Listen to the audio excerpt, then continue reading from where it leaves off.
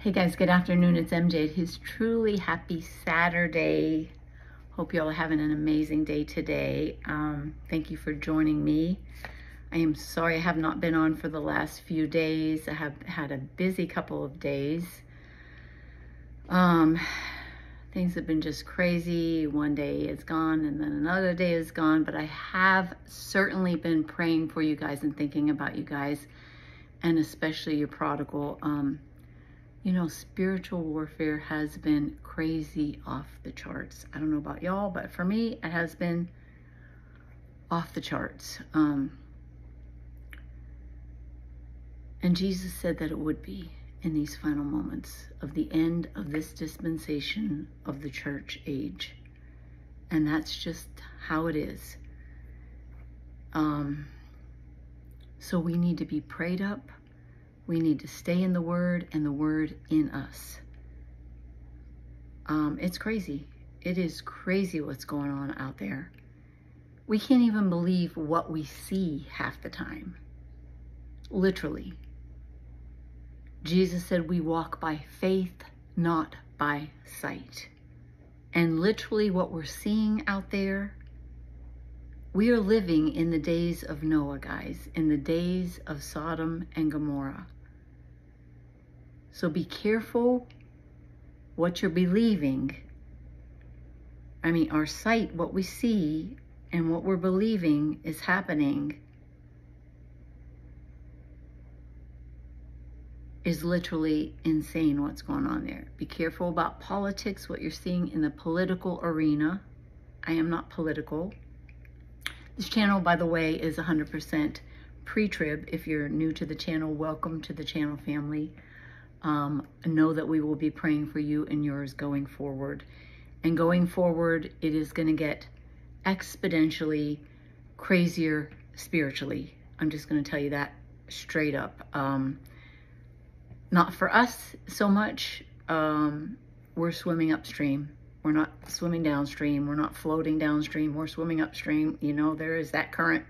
So spiritual warfare is at an all-time high.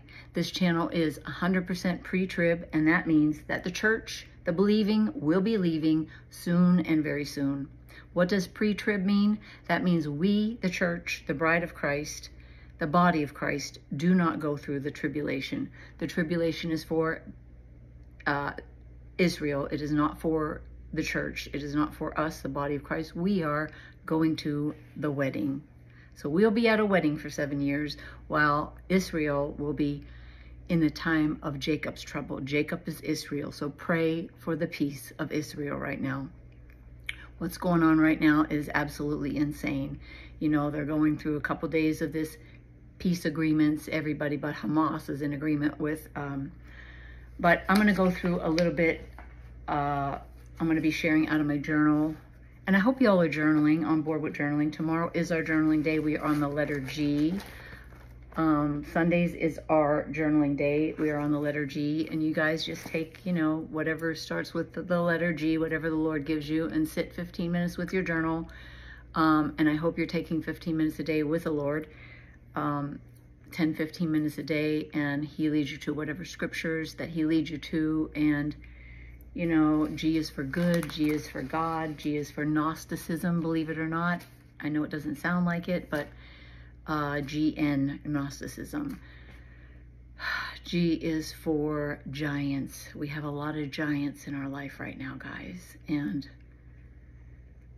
But those giants are nothing. Greater is He that is in us than he that is in this world. Greater is the army that is with us than the army that is against us. I am a former prodigal of 11 years, and we know that the enemy tries to make it look like we have lost our salvation. But appearances are deceiving, aren't they? Because Jesus said on that cross, it is finished. And once we come to the saving knowledge of Jesus Christ as our personal Savior, it is finished. Our sins past, present, and future have been cleansed by the power of that blood, the Lamb of God, who takes away the sins of this world. And although I got saved, born again at the age of 11, I had Catholic roots, went to a Catholic school in elementary school. I had a lot of Catholic roots, went to Catholic church, obviously, but got saved at my great-grandmother's church at the age of 11. And it took, okay, it took. When I was at that altar, Jesus met me there. And my name was written in the Lamb's Book of Life. And it wasn't erased, despite all the years that I was out there wandering. Not all who wander are lost. So this channel is to locate and educate those prodigals at risk. At risk of what? At risk of death and destruction, because Satan came to steal, kill, and destroy. And although he cannot, absolutely cannot have our salvation, because Jesus Christ and Jesus Christ alone secured our salvation on that cross, he can hijack our identity. He can take our peace. He can take our joy if we allow him. But Jesus said, my peace I leave you, my peace I give you, not as this world gives. And the joy of the Lord is our strength. So do not allow the enemy, and there is a literal enemy, okay? I know that there is a devil, for his demons had me in chains, a prisoner of sin and torment that started out as an innocent game. My hands were tied behind me with handcuffs made of steel. This life was one big question mark. My nightmare was very real. I wanted to run just as fast as I could to where I did not know, hoping to escape hell's fire and find shelter away from this foe. Through my journey into darkness, I felt a hand reach out to me. He said that he was my Savior, and only his blood could set me free. He promised to protect me, keep me from all harm, clothe me with his righteousness, and give my heart a song. He handed me the book of life, and his words were very clear. This is my plan for all of mankind. You'll find your way in here. The only name under heaven that any of us can be saved, beloved, is Jesus Christ. Not Buddha, not Muhammad, not Allah, not the prayers of our ancestors. God does not have grandchildren. So know that we must be born again. Jesus said we must be born again to enter into the kingdom of heaven. All have sinned and fallen short of the glory of God. So we are all conceived in this condition called sin. We are all born into this condition called sin. So, and the wages or the penalty of being born into this condition called sin is death. But the gift of God is eternal life in Christ Jesus our Lord. Gift, the gift of God. For God so loved this world that he gave his only begotten Son, that whosoever would simply believe would not perish, but have everlasting life. So how do you get born again? You know, people think that, you know, you can get born again and lose being born again, or this channel's not about being religious, okay? Jesus Christ did not die for a religion. He died for a relationship, not a religion. This is not about religion whatsoever. He died for a personal relationship. The only way to the Father is through the Son. So you simply, A, admit. God made it as simple as the ABCs. God did not make this process hard to come to him. A is to simply admit, yes, I am a sinner in need of the Savior, and there is only one name under heaven that man can be saved, and that is the Lamb of God who takes away the sins of this world. Jesus Christ, this world's only Savior. B is to believe, and this is key, believe in your heart that Jesus Christ is Lord and that God raised him from the dead for your own personal sins. Not only for the sins of this whole wide world, but your own personal sins. And C, call upon his name. The Bible says that all who call upon the name of the Lord will be saved. Not might be saved if you complete this process, or might be saved if you join a church.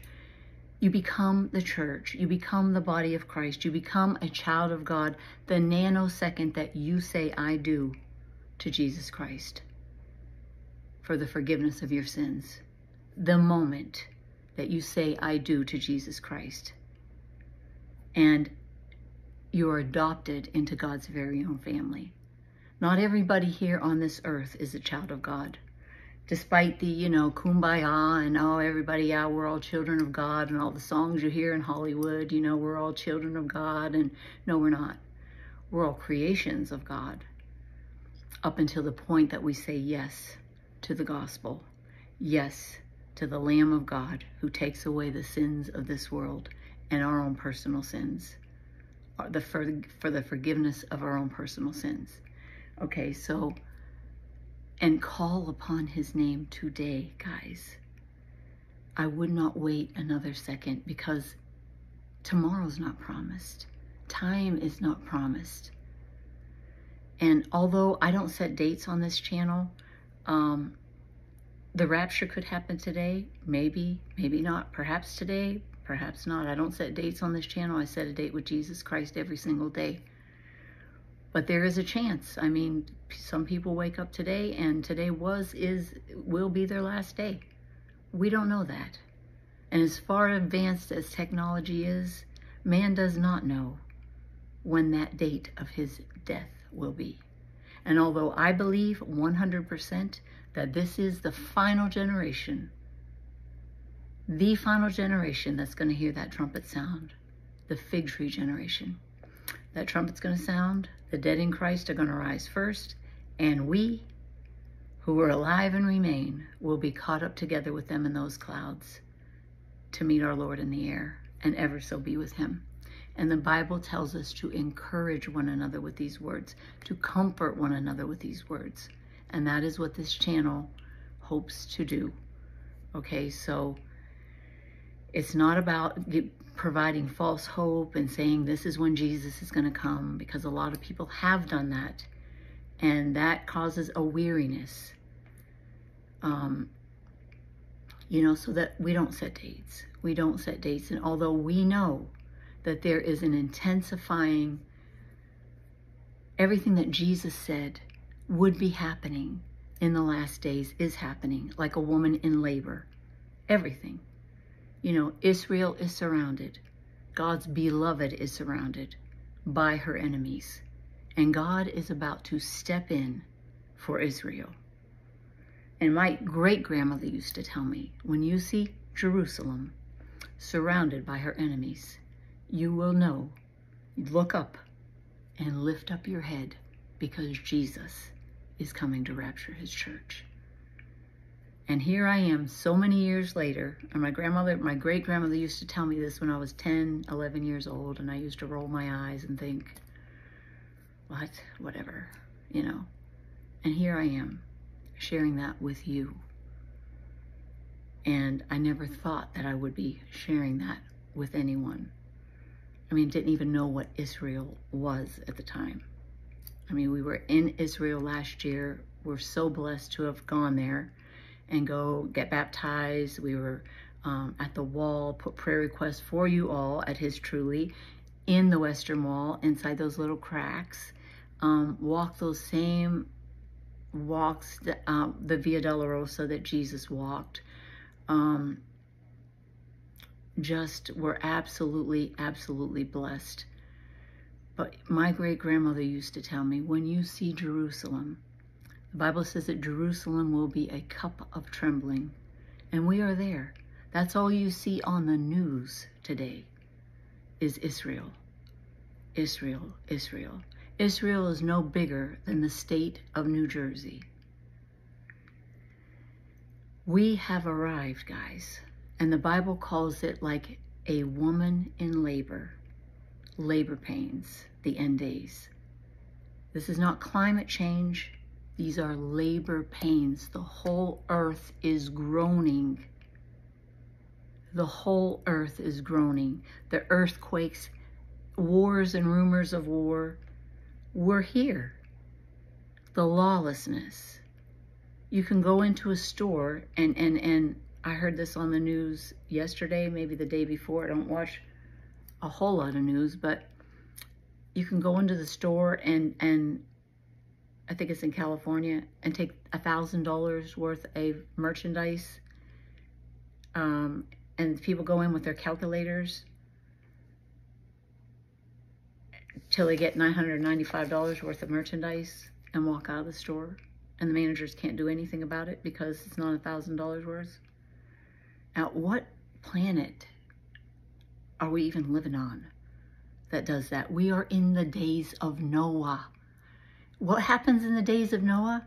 The Son of Man will come back and rapture his bride. Jesus Christ is ready to rapture his bride at any moment.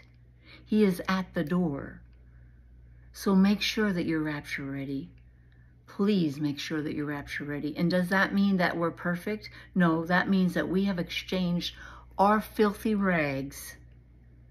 We're not saved by works. We're saved by grace alone, through faith alone, in Christ alone. It is the gift of God, not of works, lest any man should boast.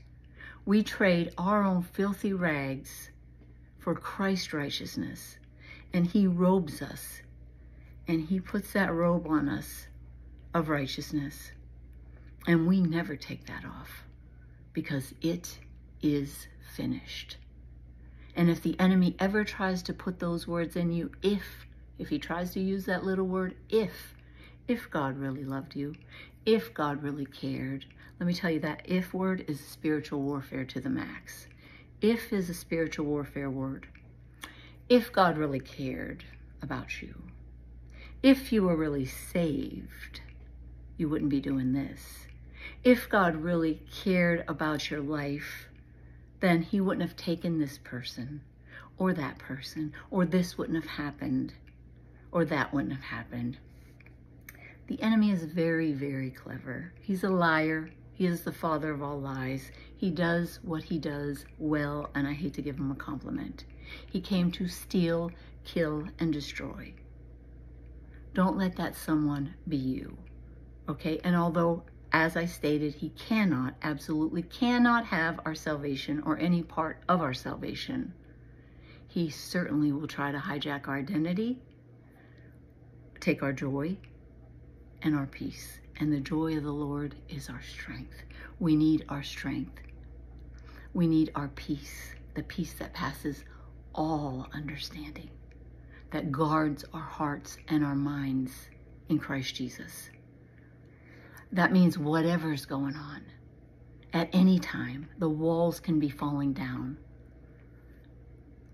We have peace that passes all understanding because the Holy Spirit indwells us, lives inside of us, gives us that peace. And although we should be anxious, and although anybody else on this planet would be anxious in similar circumstances, no, we have that peace because the Holy Spirit abides within us. And he's saying, be still and know that I'm God. Be still and know that I've got this. And so we just ride with that. And although we should be experiencing all type of anxiety, the Lord is saying to us, let not your heart be troubled, neither let it be afraid. Trust me, I got this. Whereas a person, a natural person, who is not born again, who does not have the Holy Spirit indwelling them, would absolutely go crazy in similar circumstances. So those of us who have Christ indwelling us, oh, we have an inheritance, guys. We have an absolute inheritance that is beyond anything we could ever imagine. We cannot put a monetary value on that. So when we want to be down and we want to think, oh, I don't have money and I don't have this and I don't have that, we cannot put a monetary value on what indwells us. Remember that. There is no monetary value that we can ever put on the treasure entrusted in us. Just remember that. Okay, so tomorrow we're on the letter G. Who's tired? I am so tired. I don't know, physically tired, emotionally tired, just spiritually tired. I'm like, Lord, what's up with, what's up? What's up with up? Let's go. What are you waiting for? This is just like, I've had 3 children of my own, natural births. And I don't know, all you women out there who have had children in the final moments, or it's just, I'm done. You know, I am so done with this. And I know you can identify with me. I am so over this waiting. You know, when that baby is just, you're just tired, you got heartburn, and you're just fat and just sweating all the time. Your hormones are off the charts crazy. And you just want to see that baby's face. And you've been waiting and waiting and yearning and anticipating and getting the room ready. Well, Jesus is the one getting the room ready. He said, I go to prepare a place for you, that where I am, you may be also. So he's the one getting that room ready. But here we are, waiting, got the heartburn. The heart is burning because we want to look into our Savior's face. The one who took our place, who didn't have to take our place. We owed a debt that we couldn't pay. And he paid that debt that he did not owe for us. And when he was on that cross, suffering for the joy that was set before him, that's what he was longing for. Suffering for the joy that was set before him. We were the joy that was set before him. So we have to long and watch and wait for the joy that is set before us. Who is that? That's Jesus. So we're in the, we're not being crucified on that cross like he was. But we're watching and waiting, longing for the glorious appearing of our great God and Savior, Jesus Christ, our blessed hope. So we're the ones now who are longing and watching and waiting and for our blessed hope. It's just, I'm just so weary. I'm tired of it. It's just like when you're pregnant and just there, man, you're just there. But the Bible tells us not to be weary in well-doing. Just don't be weary. I know it's easier said than done, but... So yeah, we had 2 days of peace talks, these so-called peace talks, and then they're moving to Egypt next week. So-called peace talks. But when they're saying peace and safety, sudden destruction shall come upon them, and they shall not escape. That's not us. Them. When they're saying peace and safety. Now they've been saying peace and safety for quite some time now. There's a great possibility this could be it. We're close anyway. Whether this is it or not. They've been saying peace and safety for a while now. You know, although Hamas is not in agreement with this. We don't know what could turn here. You know, we don't know. We don't know. We can't even see beyond our nose. But God knows the end from the beginning. That's why we need to stay close to him. That's why we need to watch and wait. Draw near to God, and he will draw near to us. Be still and know that I am God, the Bible says. And when we be still, that doesn't mean to go to him and drop all our problems and remind him of everything that's wrong and, you know, go to him and this is wrong, Lord, and this is wrong, and this is how this has to be fixed. And, you know, that's how I used to pray, take my wheelbarrow full of problems and just, and this and that and this and that, and make myself even more anxious, you know, magnify the problem. You know, Bible says magnify the Lord. Like a magnifier. We are created, actually. Our spirit is created to magnify. So when we go to the Lord, we magnify him. We magnify him. He is holy. He is worthy to be praised. And so sometimes when we go to him, we have that magnifier.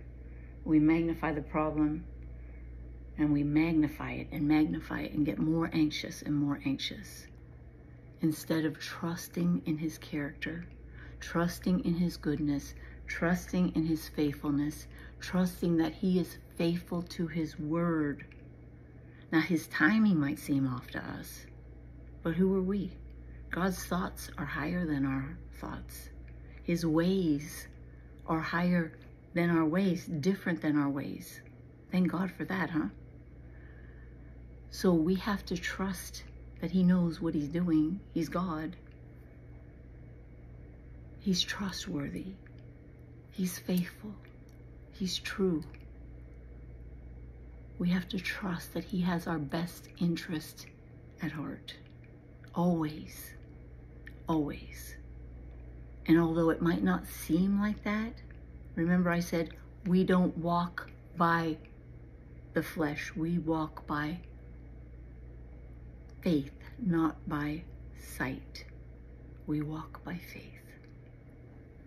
Especially in these final moments of the end of this dispensation of the church age, because so much is happening in this physical realm, in the political realm, in the political arena, this clown crazy world that's going on in this political spectrum. It's insane. Just insane. And I'm not political at all. It's a joke. It's a joke. It's just like puppets pulling strings, these strings being pulled. But remember, God allows all this to happen. God allows it all to happen. Yeah. And Romans 8:28, my favorite scripture. God causes all things, not some things, all things to work together for good for those who love him and are called according to his purpose. All things. Even this, fill in your own blank. Even sexual abuse, even domestic violence, even divorce, even fill in your own blank. That is a promise of God.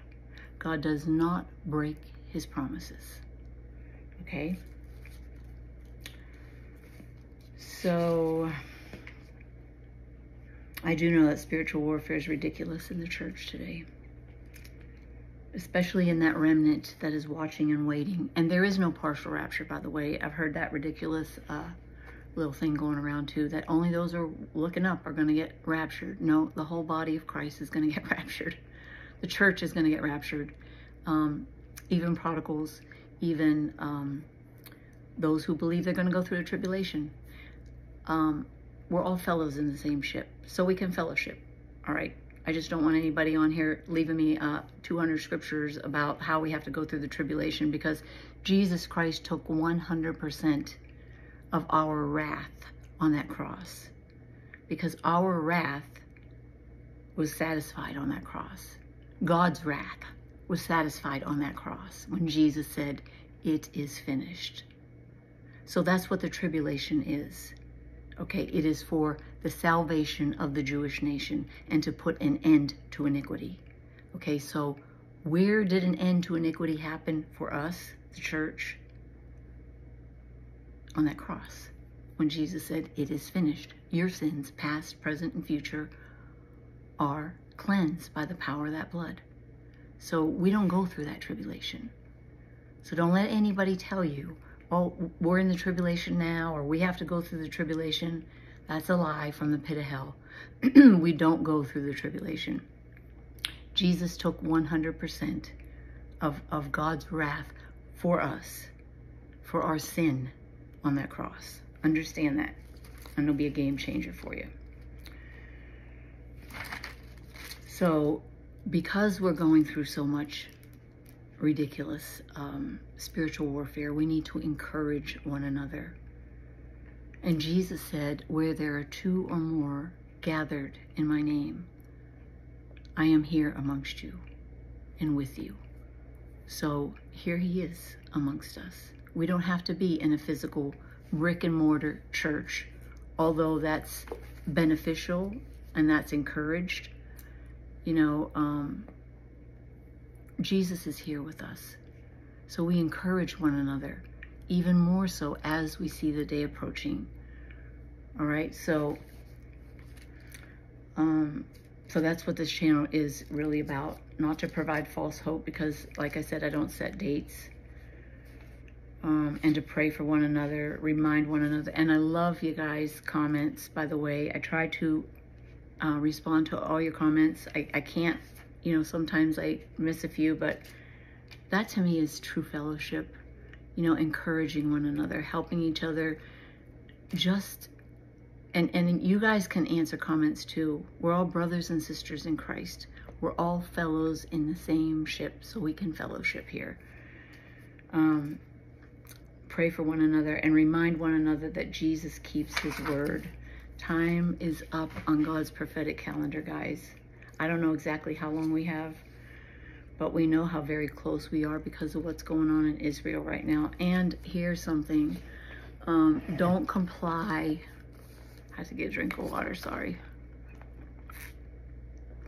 Do not comply with any of these jabs. I'm not giving medical advice here. I am a nurse, but I am not giving medical advice. I'm not giving any kind of this advice, but you know, there's this new monkeypox going around and all this other stuff, but I'm just saying, all right, just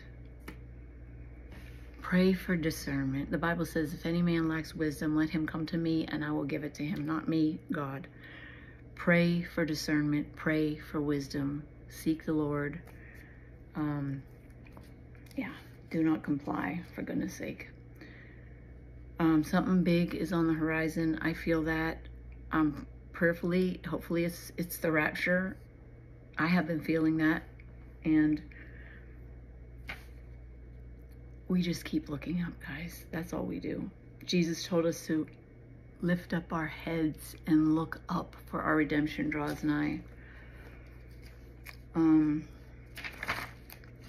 Don't believe in this physical world around us, what's going on, because a lot of things is very questionable these days.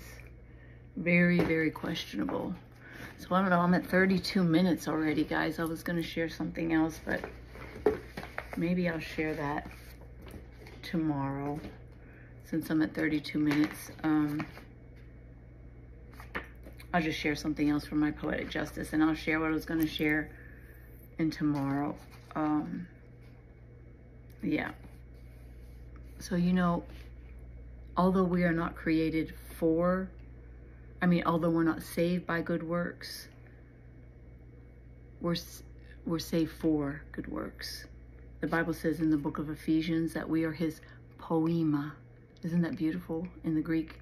We are his poema, his workmanship. The Bible says we are his workmanship, created in Christ Jesus for good works that God created before the foundations of this work, that we should walk in them. Isn't that awesome? Don't you want to know what those works are? And you know, it's not like shaking a tambourine in Zimbabwe somewhere. We just naturally walk that out as he sanctifies us on a daily basis. That's why journaling has come to be. It becomes like your best friend. You know, it becomes such a safe place to fall.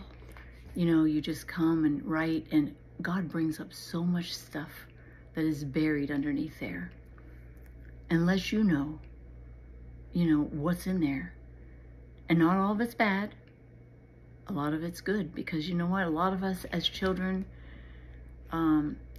we bury, because our innocence was taken as a child or whatever, we bury our true identity down there. And although we are truly new creations created in Christ, old things have passed away, behold, all things become new. There's a lot of bitternesses down there. And the Bible says, let no root of bitterness spring up amongst you and defile many. And that's what happens in a lot of families, whether Christian or not. Because we refuse to deal with the roots of bitterness, excuse me, in our childhood, and, you know, because of divorce or because of trespasses against us, things that have happened to us. And it's time to deal with those bitternesses against us and things that have happened to us. Just allow the Holy Spirit to gently lead you and show you. through your own writing, and just write. Take that quiet time, get away with the Lord, and, you know, make it your quiet time with him.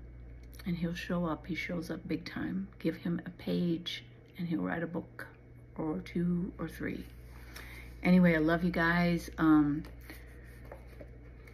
Know that I've been praying for you and yours, and especially your prodigal. I'm going to read one more, and then I'm going to let you go until tomorrow. And this is called God's Front Porch. As I stood upon God's front porch, the voice said, "Enter in." The light inside became so brilliant, clearly exposing my guilt and sin. Looking down at my filthy garments, I turned and started to run. I knew that I was so unworthy and ashamed of the things that I'd done. Startled by his presence, there my Savior stood. I fell to my knees when I saw him, just as I knew that anyone would. His voice was so very gentle, his eyes so full of grace. He looked at me and spoke kindly. "Enter in, child, your sins I've erased." As I stood on God's porch sobbing, it all became so clear. All that I learned about him in Sunday school. Yes, my Savior was finally here. As I looked back across the threshold at the multitudes standing in line, my Heavenly Father embraced me as he welcomed me in to dine. "Father, why is Jesus crying? What has made him grieve? Where are all these people going? Why must they all leave?" His reply will forever remain embedded in my tender spirit. "Child, every sin they have ever committed, today they must each one bear it. For them, my son's death has been in vain. By his blood they could have been saved. He must now say goodbye eternally to the ones who've rejected his name." "Oh, Father, I'm so very grateful," I cried, "so unworthy to be in your home." As I bowed my head in worship, I felt my tears touch his very throne. I woke up in a panic, and I heard the Spirit say, "Go tell the ones you saw standing in line that my blood has paved the way. Tell them about the banquet and how I've saved them all a seat. Tell them that I have paid in full to prevent this eternal defeat. Tell them that I am knocking, that they must soon answer the door. Behold, I am coming quickly, and time will be no more." Luke 13:25, "But when the head of the house has locked the door, it will be too late. Then you will stand outside knocking and pleading, 'Lord, open the door for us.' But he will reply, 'I do not know you.'" And that's something that no Christian, true Christian, will ever hear. And nothing that you will ever want to hear if you're not born again. So turn to Jesus today. He loves you more than you could ever, ever, ever know. Okay, guys, until next time, keep looking up. Our redemption draws nigh. God bless you guys.